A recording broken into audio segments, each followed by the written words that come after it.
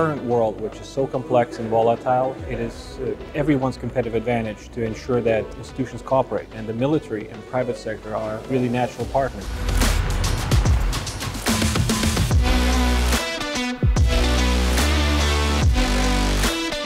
Defense industry is a big source for innovation.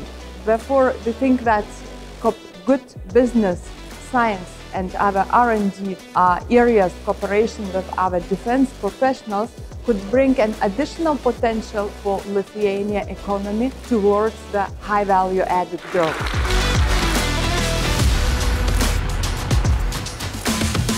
It is therefore in the interest of the companies as well as in the interest of the governments to work closer together to bring these new technologies that have been developed by private companies and very often non-defense companies into the military, so that the military and our armed forces can keep their, let's say, competitive and technological edge.